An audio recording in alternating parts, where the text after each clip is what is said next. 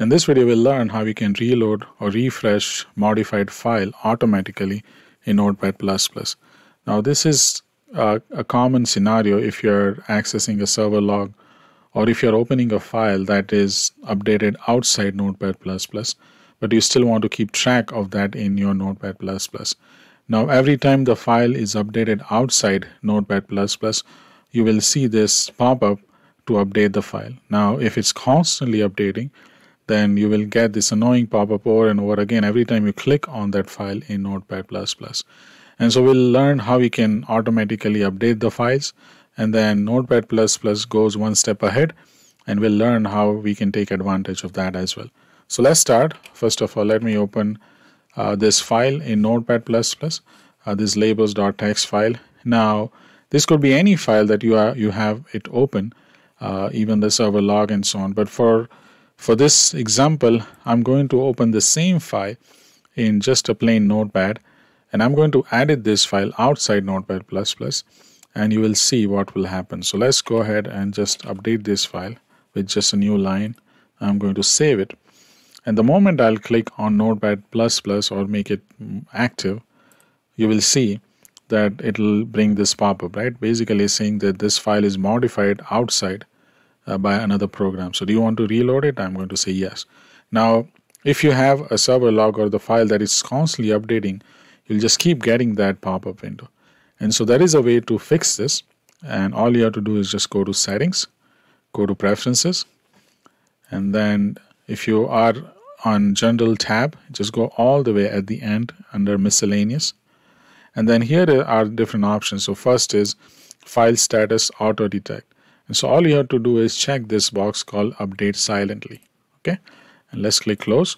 And I'm going to go and do the same thing. Let me add another line and click Save, File and Save. And the moment I'm going to click, now I won't get that pop-up window. See, it automatically updated because it was keeping track of that file. Now, this is how you can easily auto update or refresh the file as it changes. Now, let me give you a quick scenario. So let me just add a few more lines here.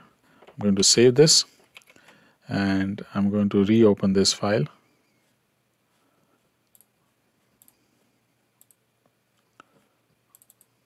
Okay, so now again, imagine the same file, but it is a lot more than just few lines, right?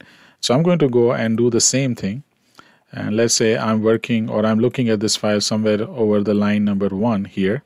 Okay, and then I'm going to update this line. So I'm going to call this line or test3. And again, same method, file and save. And then let's click on Notepad. Now, what actually happened, there was a small flash, like if you notice that. If you scroll down, you will see that the file is actually updated. But because we had it selected right here somewhere, it doesn't sort of give you a feedback, right? And so probably you might not know that the file is already updated. And so that is where this second setting comes really handy. So let's go back to Settings, Preference, and again go to Miscellaneous.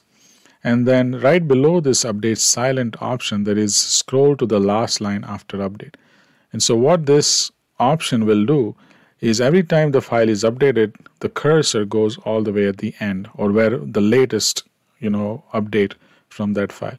So this is really handy because, again, if you're tracking a file, then, you don't have to scroll up and down. You will get right where it is updated, right? So let's test it out. So again, let's say my cursor is somewhere here, and I'm going to add another line called test4 and going to File and Save. And the moment I'm going to click on Notepad++, you will see that we'll go to this particular line, right? So you can see it automatically just took us to the line that it just updated. And so this is really useful because it'll allow you to track the changes that has happened to this file. And so this would work with any other files as well that is changed outside Notepad++. And so this is how you refresh or reload a modified file automatically or silently. So I hope you learned something new today. If you did, click on the like button. And if you like the content of this channel, then please subscribe to my channel. All right, thanks.